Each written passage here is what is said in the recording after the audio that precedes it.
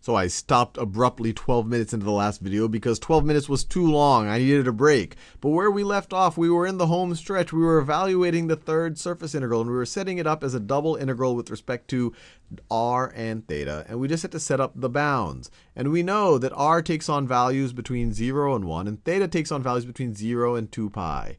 So r, we're gonna integrate with respect to r first. R takes on values between 0 and 1. And theta takes on values between 0 and 2 pi. 0 and 2 pi. And so now we are ready to integrate. So let's do the first part. Let's do this inside part right over here. And I'm just going to rewrite the outside part. So this is going to be equal to, we have our square root of 2, times the integral from 0 to 2 pi of, and we have d theta right over here. So that's the outside.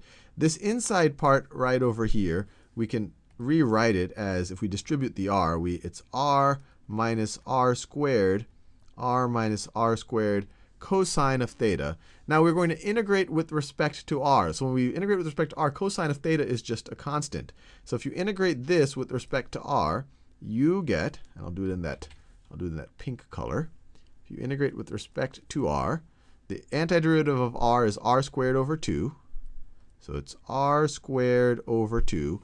And the antiderivative of r squared is r cubed over 3 minus r cubed over 3 cosine theta. This is just a constant.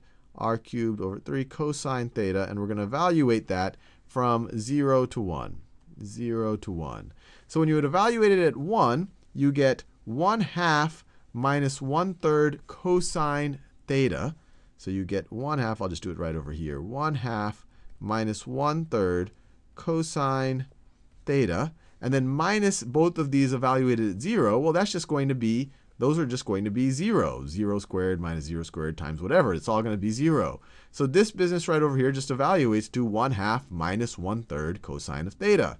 And so we get the integral. This is all going to be equal now to the square root of 2 times the integral from theta 0 to 2 pi of 1/2 minus 1/3 cosine of theta d theta. And this is equal to square root of 2 times the antiderivative of 1/2 is 1/2 theta. And the antiderivative of cosine theta is sine theta. So minus 1/3 sine theta. And we're evaluating it from 0 to 2 pi. When you evaluate these at 2 pi, you have, let me just write it all out. It's the home stretch. I don't want to make a careless mistake. We have square root of 2 times, let's evaluate it at 2 pi. 1/2 times 2 pi is pi, minus 1/3 times sine of 2 pi. Well, that's just going to be 0. And when you evaluate it at 0, 0 times, or 1/2 times 0 is 0, sine of 0 is 0. So that all comes out to 0. So all of this business simplifies to pi.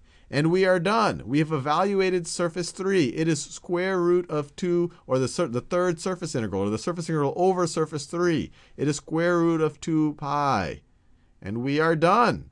So this part right over here, is square root 2, or root 2 times pi. So this entire surface integral that we started like 80 videos ago evaluates to, the orange part evaluates to 0, the blue part 3 pi over 2, and then the magenta part is square root of 2 pi. So we're left with 3 pi over 2 plus square root of 2 pi is the value of our original surface integral.